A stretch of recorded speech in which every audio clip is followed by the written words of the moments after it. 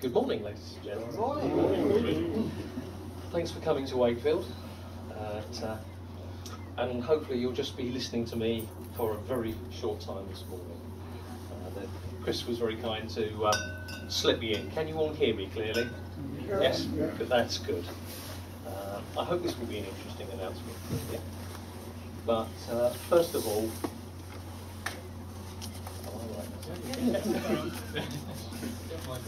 I thought I'll take the opportunity just to borrow a couple of minutes and give you some just general Orpheus internet news as well. Over the next few months, we're going to be launching several new servers. Now, obviously, we have to replace equipment, same as people do at home with desktop machines, but we're on a slightly tighter regime than you are.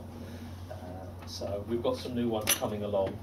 And the two that are most probably of interest to my customers is that we will have a new server dedicated for the web hosting, and we'll have another machine that we hope to actually start doing VPSs on, virtual private servers.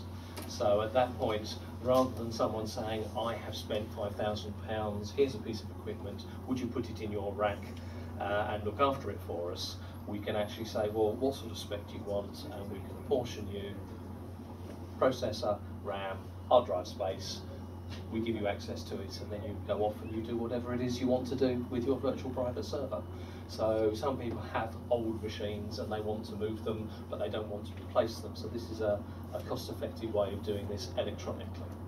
So that's good news. I hope that's another service that we can offer you. And with the new web server, it'll be more customizable by the customers. Now, we can't do any and all of this. I'm sorry, I can't read this from up here. Age is affecting me. My eyesight keeps on changing. So, if that's all right, I'm going to sit down. Is that still okay? Right. Sorry about this. I've just missed out your video now, haven't I? Okay, let's try this again. We can't do this. I can't do all these changes and things without customers. And you have to keep getting new customers. And thankfully we do, word of mouth, references from our long-term and loyal customers, some of whom I'm sure are in this room. You know, for that, Paul before me would have said thank you to you. And I certainly say thank you for staying with us over all these years. Just to let you know, some of the projects that Orpheus has been involved in, because you're most probably not aware of all the things that I get up to on the phone sometimes. We helped with the ARM Mini through to the ARM Mini X. We're a co-founder of the consortium that brought to you the ARM X6 machine. You always see one on my stand and hear me talking about it, followed up with go and talk to Andrew now and give him the money. But, so we were part of that. We've also done beta testing and just general encouragement with different developers and different bits of software over the years, saying, well, could we have this, could we have that? This is what my customers have come back to me. So if someone has a whinge at me about something that isn't working, sometimes they actually do get back to the writers. So hopefully you've all benefited from that and had bits of software improved. Again, none of this is possible without having you as customers. I hope that what this actually shows that us at Orpheus do, whether it's for ourselves or whether it's with the various partnerships, we or I am very serious and dedicated to making suggestions, recommendations and projects working. And I hope that the way that we do this, when I'm meeting you at the shows or you're talking to me at the phone, is that we deal with you in a professional and sensible manner. Now, this leads me on to our next bit, and this is the main announcement that this section was about. You've most probably read, if you'll excuse me, I'm going to read this. I do apologise, but there's a fair amount of stuff to say to you. So you may have read in various sources that report on RISC OS matters that a new company called RISC Developments Limited. It was recently formed and filed at Companies House. This new company has 2 directors, myself and Andrew Ronsley. So, why have we done this? Over a period of time, requests come to me from private, personal, business, suggestions and propositions. You know, can you do this? Or what about that? Wouldn't it be nice if RISC OS had this, that or the other? And this has gone on for quite a few years. It has been, as I say, very nice to hear these things. Some of them have been referred on to other people, and other things have been, well, yeah, that would be nice to do. Could we do this? These projects have covered both software and hardware. Now, I'd like to explain to you what happened at the Southwest Show this year. A specific request was made to me about another project, again, at the show. This is one that's come up on more than one occasion. Again, it's for the RISC OS market. On this occasion, rather than saying to the person, well, that's going to cost £40,000, would you like to give me the money? And at that point, yes, I'll be only too happy to organise and arrange it and get it all done. You have to remember, I'm not a programmer. So this has come out in talks before where people have asked me various questions and I had to say I can't answer that, so I'm not a programmer, but I'm happy to arrange things, to talk to people, to make phone calls, to make connections. This time round, as I say, I didn't say it's going to cost 40,000. I actually came back and said to them, well, what is this project worth to you and how much would you promise to me to make it happen? There was a pause, there was some thought, and the answer came back, okay, how about £2,000? So that's a sum of money. And possibly, if the project's going well and you're a little bit short, I can provide you with some more. So that was my very first response from the person that had said, why don't you do XXX? So with such a positive reply, I said, okay, I'll see if I can get this project off the ground and see what we can do.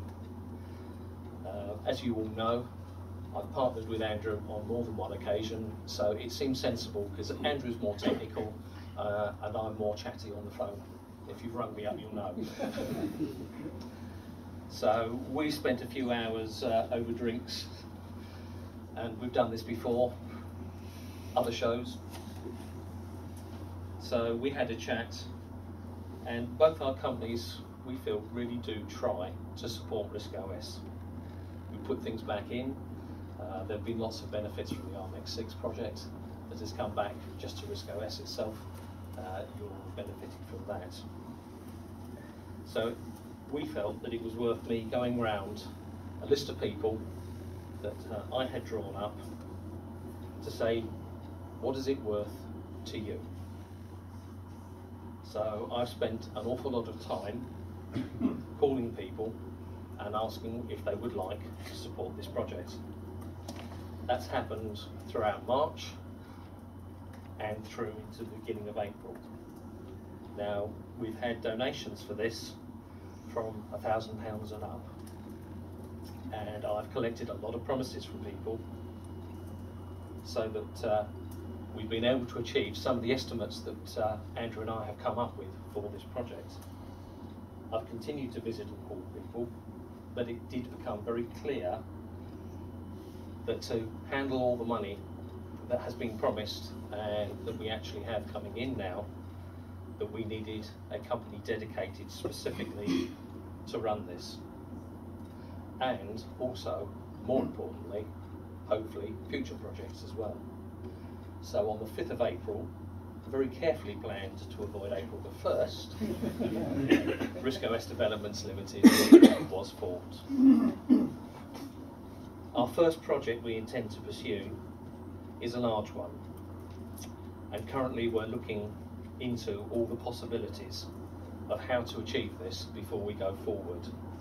So we're looking at programmers, we're looking at sources, we're looking at a time frame to do the project in that is sensible. Do we use one programmer? Do we use several? Will this timing be several months, or will it be a year and a half? Goals and reality, rarely do these things meet and work out to our expectations. So if you put your car in for a service, I'm sure you've all had this. I'm just having a service. Oh bother, something else has gone wrong. So we're going to have the same thing. We've got various things woven here. We've got the project. We've got RISC OS itself as it pertains to this project, and then we've got RISC OS in general. We've also looked at the fact that there are tools that enable the software programmers to do their jobs. So that has to be considered going forwards. How is that best going to be served? So we're not just looking at one particular product, we're actually looking really at a whole family of things. And that's why we've drawn this project together with this company, with money that we've got coming in. I'm going to continue to talk to people regarding financial matters. Although, as I said, our first financial milestone has been reached, we've got further ideas that we'd like to pursue. Andrew is going to take care of the technical side, and our other consultants are looking at as many of the aspects of this as we can. We're going to try and leave no stone unturned to make certain that once we get started, we are going to complete and deliver to the RISC OS world in general. What is the project? Well, it's almost as good as a game show, this. Whilst we know what we want to do, and we've got the finance available, we're still looking at recruiting staff, we're still doing the R&D. So a timescale is very difficult to pin down. Once we have those things in place, then we're going to make a formal announcement. Not a new logo. I'm very happy that I can actually say, no, it's not a new logo.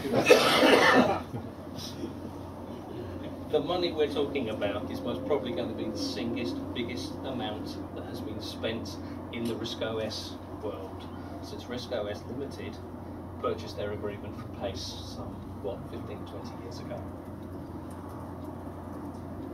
So if you are considering or thinking that you might like to place an investment, then currently, for various reasons, only amounts of a reasonable size can be accepted. We will have a scheme for smaller amounts, but we would start that after announcing the project formally, so that people know then what we're talking about.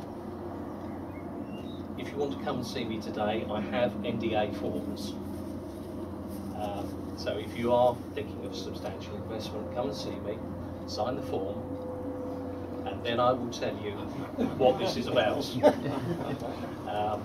But by signing the form, that doesn't mean you have to sign another form called a cheque afterwards. There is absolutely no way that we would make anyone get stuck with something like this. Thank you for listening to me, and I hope it won't be very long until we actually announce formally this exciting project for everyone in full detail. So do enjoy the rest of the speakers and the rest of the show.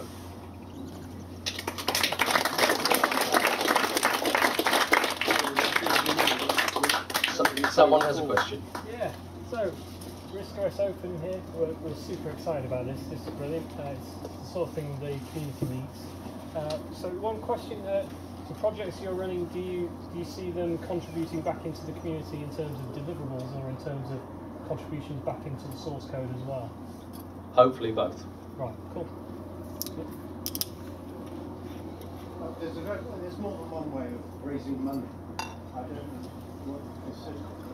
I see on some website you've got 30,000 shares. I mean, that's one way to get money, but also interest free. Yes. We won't discount anything. So if somebody has an idea about how to raise money, then come and talk to me. Maybe at the show that's most probably not the best place to have that sort of conversation. But come by the stand. I've got plenty of cards. Pick up a card, give me a phone call. I would imagine I'm going to be very busy on the phone talking to lots of people. Can you please define what you consider reasonable investment? We've had people placing money with us, £1,000 to £2,000 and upwards from there. So that's the sort of area that we're talking about in like this. Yeah. Mark. When you say investment, these are people who are putting the money in the expectation of getting not a financial return on the money, but a return in kind. So it's not like invest your pension funding. Absolutely not. No. No, that's right. We're taking this money, we will spend it as wisely as possible. I will not be getting a new car. If you see that, then you can start raising questions. But it is a limited company, so we have to file returns, we have to file accounts. There has been problems in the past in RISC OS where money has gone to projects and things have not happened.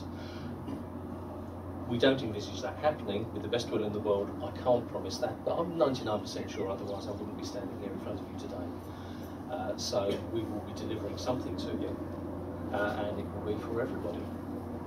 I may have missed this. What do the investors get in return? They get what everybody else gets. Do they get shares or? They get shares. They have to have shares because of the way tax is. Right. Now, most people, if you're investing in something and you lose the money, you want to write it off against capital gains and things like that. It was the easiest way that we could find without getting very complicated to do the setup of the company. As it is a company's house, that information is available at the moment. And they're the same class of shares as the directors have, are they? There are A shares and B shares. Right. The B shares are the general shares. They are non-voting shares. There are 3 A shares, which are the 3 main shareholders of the company. Okay. Again, you can have a look at that at the company's house. You say you will not say what the project is until the money has been got together. Which is understandable. But what rough figure have you in mind at which point you could then say what the project is? You mentioned 40,000. No, we know what the project is, and we've raised enough to do the project as far as we are concerned. There are ongoing things that we still need to raise money for, but the project is now a go.